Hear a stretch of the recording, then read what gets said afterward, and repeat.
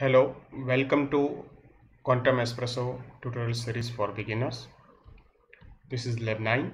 Today we are going to learn how to calculate energy band gap from SCF file directly without the band structure or density of states. Actually, we are going to calculate band gap as possible step, and as we know that band gap calculation through simple DFT is nothing but estimation of gap with error up to 10% from experimental value. Now we have two input files, carbon diamond structure and SI structure with their pseudo potential. And here we use ultra soft PB pseudo potential, which is much reliable and efficient in a calculation. Now open diamond structure first. Here we are trying to calculate best estimate value with optimized structure and relaxed parameter with optimized value of K points and E cuts. Here number of atoms is 2 and number of band is equal to 6. The band is number of band is calculated by the number of atom multiplied by with valence electrons for each atom. Then here 4 valence electrons, so 2 multiplied by 4 is equal to 8. So 8 valence electron in this structure.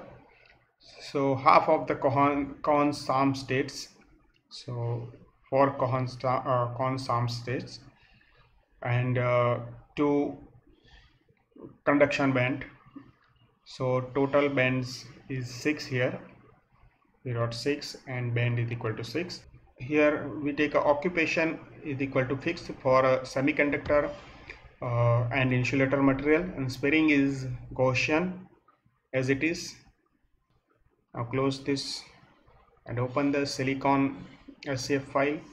Here same as the diamond structure, silicon, this is a simple silicon SCF file, but the number of atom is 8 here in this structure. If you want to know how to write this SCF file, then you must watch our previous videos. Here number of bands is equal to 18 because 8 atoms and each atom has 4 valence electrons, so total 32 valence electrons are here. So 16 kohn sham state means 16 valence bands, you can say that, and plus 2 conduction bands, so total number of bands is equal to 18 here, and same as occupation is equal to fixed K points, and close this file.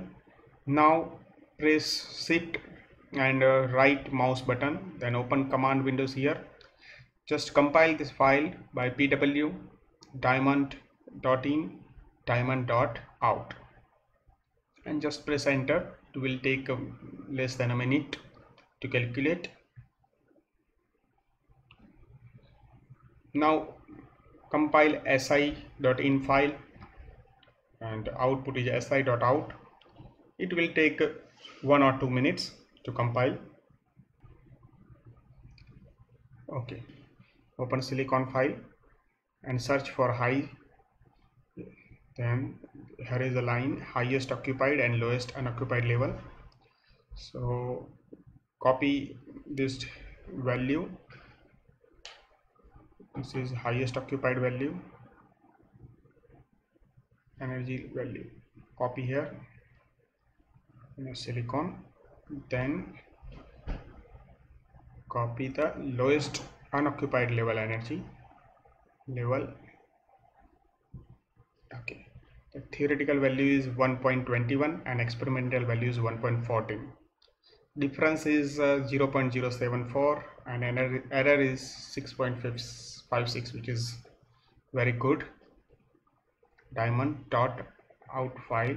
Here again search high and copy highest occupied and lowest unoccupied level value to Excel file.